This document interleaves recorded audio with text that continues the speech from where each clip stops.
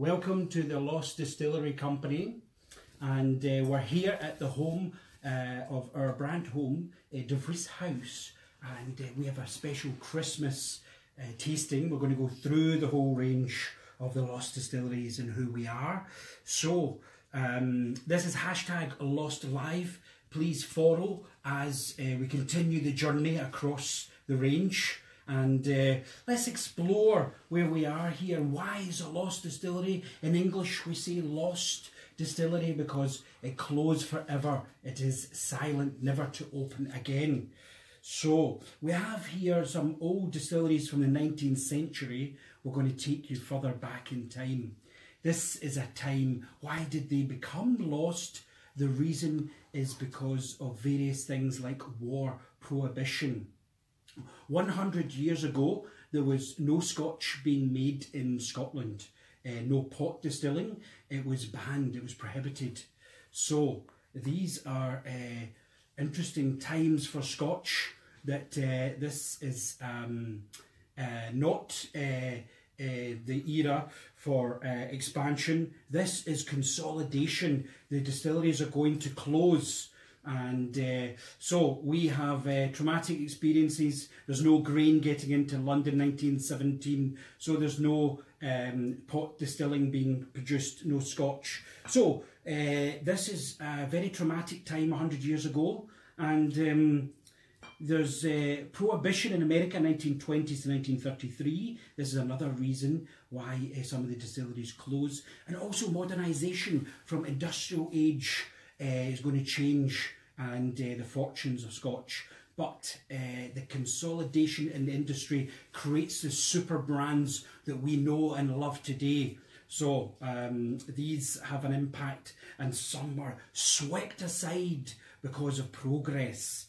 So how do we do this? How is it possible for us to bring these back to life? There is no old warehouses of Scotch that sit in distilleries. We have 100 years ago, the liquid has been consumed over time, over 2 world wars as well.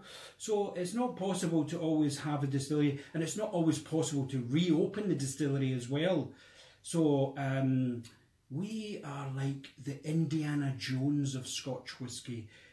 We have to go on a quest to find these old recipes that lie out there with the history books. And this is headed by Professor Michael Moss and the team of archivists. There's a few things that we have to bear in mind first of all, and this is whether it was a good distillery, it made good quality Scotch, and it also had a history that we could regain its legacy and protect its legacy as well. So all factors were very important to the start of the process of how we archive, spend 3 months going through the whole distillery's life. A bit like CSI Miami, going into the DNA of Scotch to look at the peat source, the barley, the yeast. Maybe in the 1870s, the yeast before was not commercial, more wild yeasts. So that would have a factor in how the end product would be. So there's all these different elements, the era, location, region, all these factors that we look at in the research of this. And once we do the site visits and we have what we feel is like a recipe, then we can send our whisky making team in. We have, headed by Scott Watson, our master blender, who will then want to create a profile of each of these distilleries. And we have 7 in total now. The full set has been made with all the different regions. We have brought these to life through sourcing the casks from 80% of Scotch whisky distilleries today.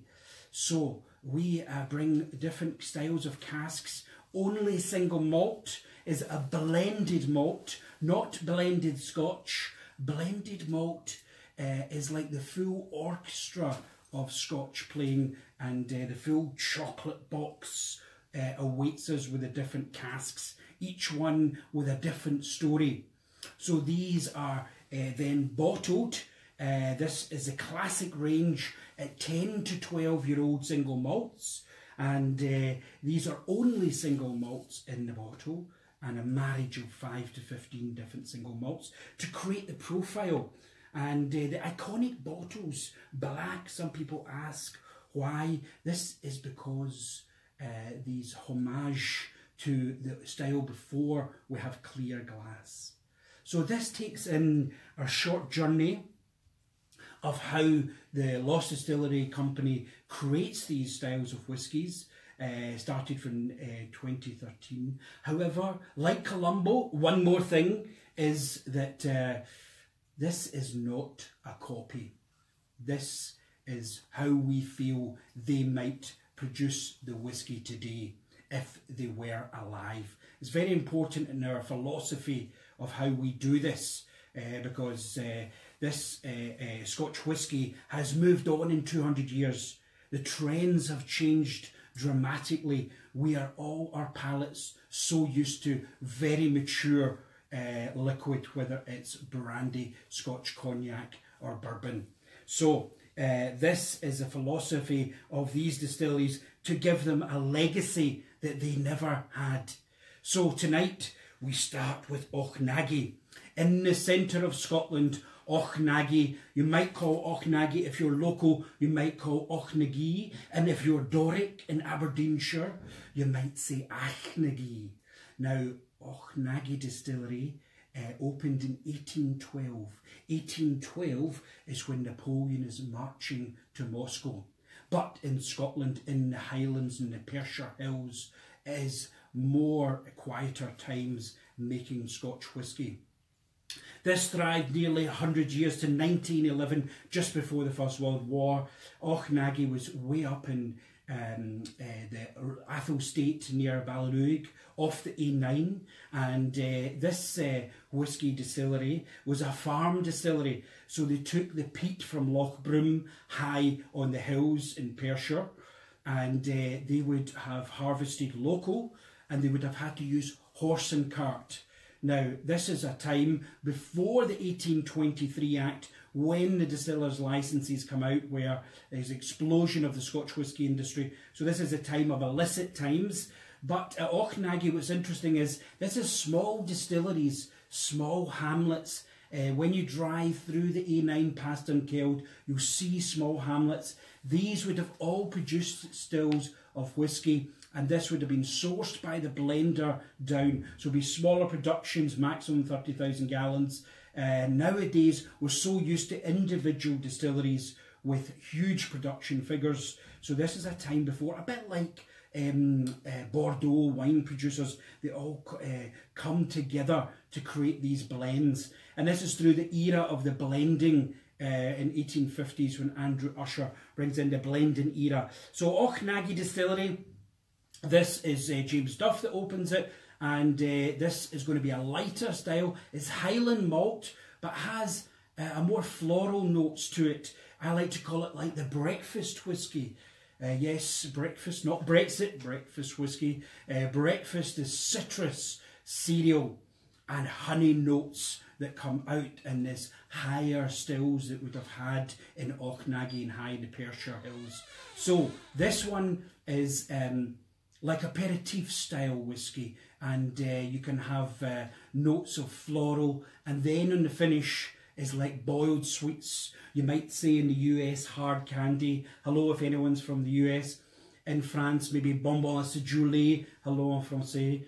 And this is aperitif style, 43% non-chill filter, and a beautiful way to start the evening. So, Auchnaggy Distillery sadly falls in 1911. The water-powered production, and it was swept aside by one of the bigger companies in history, and so sadly that it was horse and cart business that would have befallen this distillery, that would have been the end of Auchnaggy. So we wanted to bring this back to life because many people love these old stories of the distilleries, and they were important pioneers in Scotch. This was bought in 1890 by Tommy Dewars, becoming a successful guy with whisky around the world. and was dropped so the other distillery was built because it was so inaccessible high in the hill. But it made good whisky, which is the most important thing. So from the Perthshire Hills, a Highland style, but masquerading more like a Lowland style. Then we move on to Stratheden. Stratheden is in the Kingdom of Fife. Stratheden we take in the Strath and Eden, Strath Open Valley. If you drive towards St Andrews today, the Open Valley, the Strath, you can see the Lowland Hills on the side. Eden is the name of the river. And this was in the centre of market town Auchtermuchty in Fife. Auchtermuchty, that famous place where the Proclaimers come from, but also where the Stratheden distillery was. 1829, Alexander Bonthron opens this distillery. He's 31 years old distiller, right through to it was 1890 that he distilled, one of the oldest distillers that ever existed in Scotch whisky. Stratheden distillery was very unique. It was a pioneer of a single malt style Scotch. Long before single malt styles existed. We know because the archives tell us very much about this style. Sorry? I just need to adjust this a wee bit. And butts are found at the distillery. So lots of information about how this was. It was water powered and it came through the centre of the town. You can drive through today and see through the stone that was carved, the tributary of the Eden River, the River Eden that opens out near St Andrews. So Stratheden distillery, very unique style. On the nose has those citrus, orange and dark chocolate notes. The sherry casks, the older fill, and then the complexity on the mouth, the tanginess comes through on these maritime notes from this Orkney style peat. So there's a kind of whiff of smoke, a small whiff of smoke, and this Stratheden 1926 fell because it didn't modernise in time in the generation. The wrong piece in history for this distillery, as the 1920s came in with the US prohibition. Big customer, Stratheden would fall for this. So very sad. They made a very good Scotch whisky, and Alexander Bonthron, his 3 generations of his family were very instrumental in the distilling, brewing and milling industry from the 1600s, his family in the Kingdom of Fife. So very instrumental, very influential character. The ear of Herbert Asquith, who became the Prime Minister in the First World War. So he was a very interesting character and bought illegal still from Lady Miller. Alfred Barnard talks about. I'm not sure that she was a lady by the description that Alfred Barnard gives, but she had an illicit stills and was distilling in the Lowland Hills. So lots of interesting stories. Then we move over to the Speyside. So we're taking in the Highlands, the Lowlands, and then we're moving up to the Speyside. Here we have a change in colour in casks. We have this Oloroso casks, the sherry casks are coming in, and this is Towie Moor, Speyside, 6 miles from Dufftown. We have Towie Moor. Towie is a name of a burn, Moor being bigger, and this is a fascinating story. 1897, there's Peter Dawson, who is like a whisky entrepreneur. You might think of him as Richard Branson of Scotch whisky. Fascinating character. That Peter Dawson opens this distillery. He's got heritage. His grandfather, very influential distiller in the times in the early 1800s in Speyside. And this Peter Dawson, the man with no legacy in Speyside, who rests behind my shoulder. And he was a very incredible character in the Victorian era through the Edwardian era, where he would bankroll the first flight from England to Australia, the first single engine flight. And he was a real entrepreneur character. He created one of the biggest vattings in Scotch in 1890. And he owned Auchnaggy at one time, but he also opened one of the iconic 7 stills Convo Moor distillery in Dufftown. So Towie Moor just along the road. If we take in the history, before they're making Scotch in the Speyside region, in the Moray, there's a belt, a lime belt of stone. This stone was being worked in the quarries by the families like the Grants that would go on later to become the world famous brands of Scotch. But this was also near the quarry, the River Towie, and at one point in 1931 there was a water contamination where the quarry was being worked and the stone ended up coming through the water into the whisky, creating a cloudiness, a fizz. The taste of the whisky was fine, but the blenders lost confidence. And Mr. Dawson had to dump 2.9 million gallons of Scotch onto the market. And what would help some of the biggest brands that we know today give them a leg up was Mr. Peter Dawson. His whisky was on the ship of Whisky Galore that was in 1941 during the war. It was found 2 different of his brands were on board. His whisky found across the world. So despite his ill fortune, despite the fact that he opened the distillery in 1898, the year when the Pattison brother crash in Glasgow, the blenders and nervousness, a bit like 2008 with the Lehman Brothers crash. This would be a terrible time in history to open a distillery, one of the worst times, but he still made a name for himself. But he's sadly forgotten to history, and we want to remember this incredible character.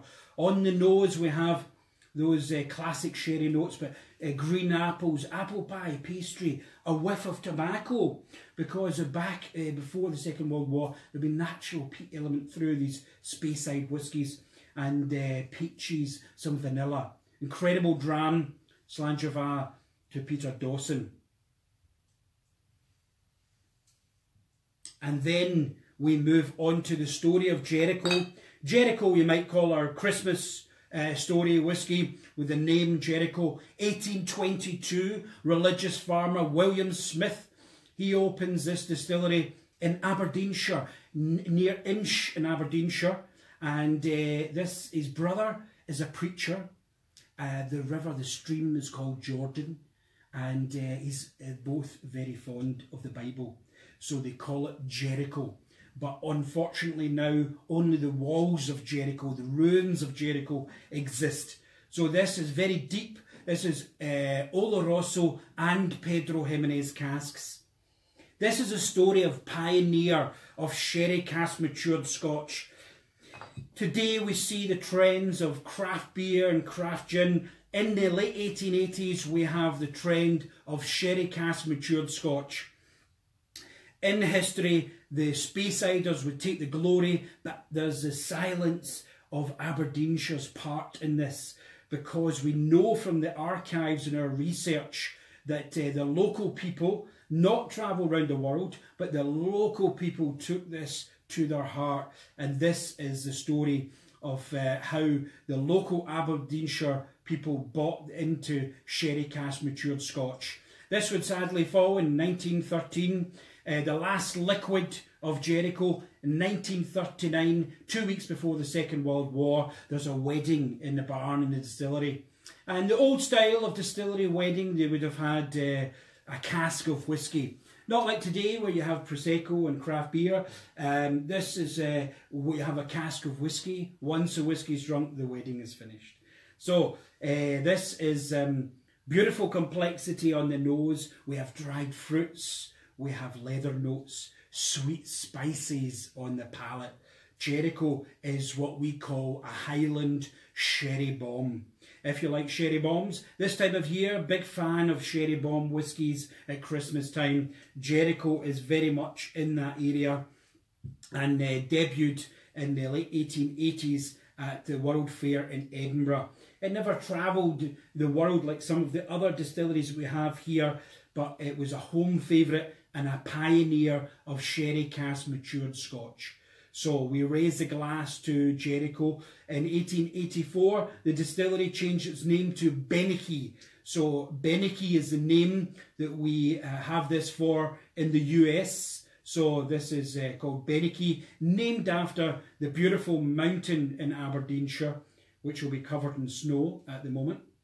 So This is the Highland Sherry Bomb next to the Speyside, just east of the Speyside.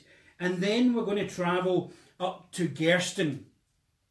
Gerston was in Halkirk, way up in Caithness, and you can see the colour, beautiful liquid, is lighter colour, but lighter isn't always a lighter whisky. So we have some very interesting terroir to explore. Gerston, 1796. This is the same year that Napoleon is marrying Josephine, just after the French Revolution, the American Civil War, and the ships are coming over the top of Scotland with sherry, port, wine, and also rum cask. So there's a rum cask influence in here. The style of whisky you would be drinking would depend on the landowner. The wealth of the people would have an effect. Not like today, it's more even playing field, but back in the day, if you had more money, better casks, then you would have probably a better style of whisky. So Lord Thurso would take Gerston down to London, 672 miles before we have the trains, and the ships would be taken down before the motorways. So he was friends with Sir Robert Peel, who set up the Metropolitan Police in London, and also the Duke of Wellington. So very influential friends in the House of Parliament would have spread this across the known world to places Madras, Calcutta, even Buenos Aires in Argentina. So this was a 19th century superstar, Gerston.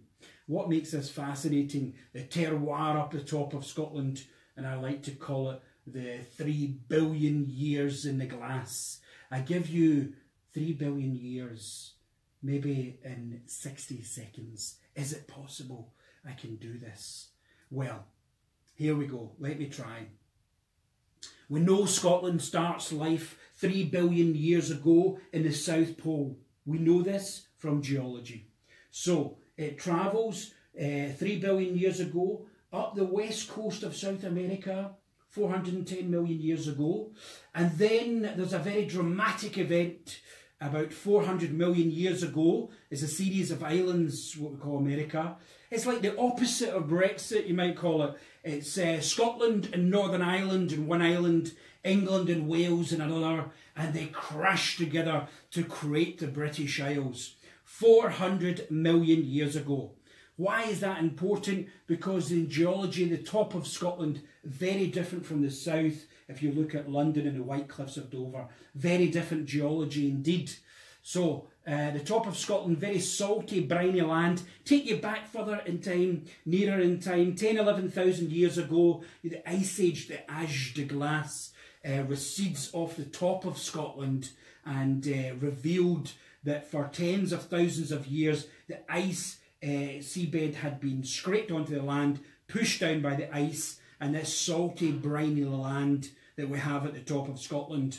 So this creates a salty, it's almost like smoked sea salt caramel notes. So toffee caramel on the nose from this rum cask influence, and then we move to the saltiness on the palate. So Gerston has a beautiful complexity, lighter colour, not a lighter whisky, and beautiful with a charcuterie with meats or Berwick ham. Fascinating dram is Gerston, and that is very top of Scotland. Now, then we take you to Dallaruan, our very brand new one this year. It's taken over a year to bring this to life. Again, the colour of the casks are different. The chocolate box of Scotch, all these different flavours and journeys to explore. We have the Dallaruan, and this is Campbelltown. We take you to Campbelltown. This completes the journey of the set that we have been archiving. We're very proud to bring this dram to life and the story of the whole of Campbelltown, because we know today 3 distilleries that we have, and Springbank, Glen Scotia, Kilkerran, but before 34 distilleries in its heyday. In its heyday, the rise through the 1800s would see the rise that had become one of the most expensive places to live in the UK in 1890. Now, this distillery opened 1825, closes in 1925, 100 years or so. Charles Colville and he calls it David Colville and Co. grouped together to open this distillery. Famous name in Scotch Colvilles. And this is a time when the birth of Campbelltown distilling starts. So you have this very interesting different styles of Campbelltowns. We know from our archives there's a lot more profile than what was existing today that had in the past. There's very mixed feelings about the styles of Campbelltown, but there were some distilleries making some very fine Scotch whisky, and this is why we researched Dallaruan, for that very reason. They survived so long, 100 years, because of the steamers, the paddle steam. This is the story of the paddle steamers. 1812, the first one goes down the Clyde. It's 1825 this opens, and this paddle steam time would be the ships that would take the cables across the Atlantic for the telephone. So this was a very iconic era, and the rise of Scotch. In Campbelltown you would have been able to have sourced barley in different places if there was a bad harvest, because of the transport links were so good. Glasgow and going across to the US, but also locally in Islay and down the coast, England and Europe. So Campbelltown was in a prime position, and there were some dips in the way, but everyone had to close in the 1920s. Calamity as the whisky capital, the once whisky capital, would fall to its knees. Very sad story. Many people hold Campbelltown drams to the heart, like myself. And this is a very fascinating dram to try. On the nose, dried fruits, maybe fresh figs. And then there's a kind of smoky bacon, like smoked ham profile on this one. Lovely complexity, has a long finish. And much pleasure is to be had with a Dallaruan. Some people dream of a white Christmas, and other people dream of Dallaruan. Dallaruan's name is fascinating as well, because it comes from the old name of Dalrada, the kingdom of Dalrada. 6th to 8th century, you have this Celtic kingdom that crosses the two countries, Northern Ireland and Antrim, and Kintyre in Scotland, and they speak this different tongue. This Dalrada is the kingdom, the Celtic monarchy, but also they say, the geologists believe, where the Stone of Destiny, famous stone that travelled down to Westminster, where that journey started geologically, the stone coming from around Campbelltown. So some fascinating stories. Crosshill Loch, the water supply, and this had a very tumultuous history. Many of the founders died very early on in the story of Dallaruan, but made a very fine Scotch whisky. Now, they all closed, all the distilleries in Campbelltown, 1920s, and then obviously Springbank Glen Scotia reopens in the 1930s, and then the Second World War comes along. So they had very difficult times, and it's fantastic to have these drams today with such tragedies. In the 1920s, Campbelltown went through a very difficult time. People had to leave and travel to the New World to try and make and scrape a living. So many people had to emigrate. And when this distillery closed, the reason d'etre why I'm here talking to you is because, can you believe, within a decade, this distillery is closed, they auction all the whisky off, demolish the building, and then build a housing estate on top. They build a housing estate and then change the name. So all the legacy is gone, the heritage is gone. So this is why we are here, because for some reason we have, for the name of progress, we in Scotland have hidden over so much heritage, and yet it's the absolute reason why people love Scotland and Scotch is the rich heritage and culture. So that's why we explore and bring you this today. Slanjiva. Next, we are taking you on the journey. This we have to go to Islay. It's very important as part of our Scotch experience that we travel to Islay. Here we have Losset. Many people have got lost in Losset. Losset is a fascinating story. We celebrate 1817, 200 years ago this year, that this distillery on Islay opened. It became one of the island favourite distilleries, top 3 producer, 102,000 litres in the 1830s. So a bigger producer on the island, no one has heard of. Why is this? How did this happen? It closed in 1867. And although that's a long time ago now, it was one of the longest surviving 19th century distillers of the farm distillers on Islay. So this is a farm style distiller. If you think today of a farm style distiller like Cohoman, Losset would be in that same field. So what's fascinating is we bring something different to smoky whisky here.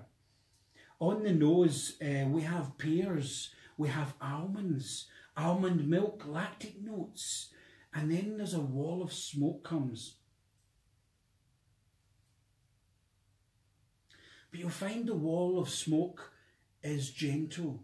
It's not aggressive, it's not bitter, it's something quite different in a smoky whisky. This is 35 ppm. It's 10 to 12-year-old single malts, so it's in the younger side of things, but fresh phenols. You still get the peat, the smokiness, but you don't get this fright that you might get in some whiskies. So this is a fascinating dram to try. Wins Best Blended Malt 2017. And this is the journey that we end on tonight is from Islay. So we've travelled from the lowlands and the highlands, Speyside, Highland Sherry Bomb, to the top of Scotland, Gerstone, and down to Campbelltown, and then to complete the whole journey like the box set of Game of Thrones, you might call it, the Losset on Islay. And this is near Ballygrant on Islay. This is a small farm style, so it's like a house. Now today is the estate manager's house. So it still exists. The land, the Dunlosset estate, a beautiful part of Islay if you find yourself on the island. And this is a fantastic place to discover and go on the tours of the distilleries of Islay.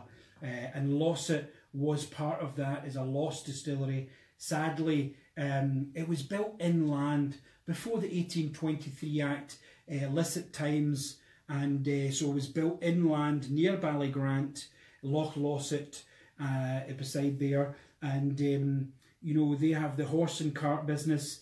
Once the big distilleries are open next to the sea and the transportation is good, then the writing is going to be in the wall for Losset, even if it was a favourite choice of the islanders at the time for its illicit style. So sadly, that passed away, 1867. We raise a glass to Losset for its memory and how a fantastic dram. This was one of the most challenging, if we talk honestly and openly about how we bring these to life. It's not always easy, it's very difficult. Decisions have to be made about interpretation, and Losset was one of those difficult decisions. But we are very proud. It's taken a long time to bring this to life. This has been the classic selection. This is 10 to 12-year-old. We have all these ones here, which is the archivist selection, and we also have the beginnings here of the vintage selection. So this is 15 to 18-year-old single malts, 25 years and over. So this is an incredible chocolate box of Scotch to discover. Tonight we only discover the first 7. The others are the older expressions of each of these other ones. So the full set has been completed.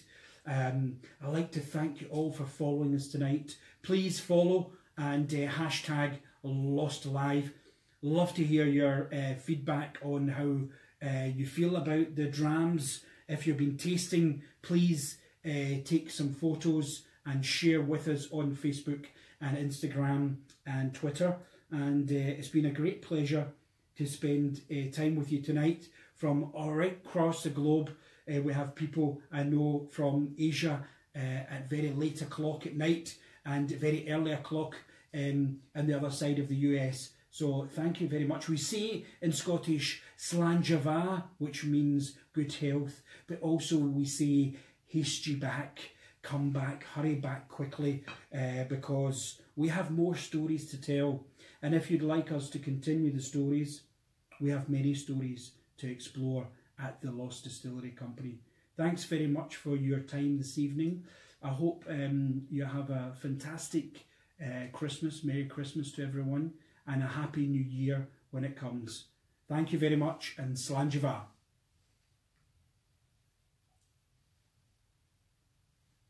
Lovely.